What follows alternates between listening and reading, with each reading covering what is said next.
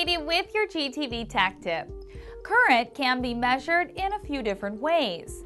There are devices such as a clamp meter that can clamp around one of the electrical conductors and give a current reading. There are a few types of clamp meters that measure the current differently, with the types being current transformer, iron vane, and Hall effect. Another method to measure current is through the use of a shunt and panel meter. A shunt can allow for a small sample to be taken from the current and then supply a panel meter with a manageable voltage reference that can be seen as a representation of the current.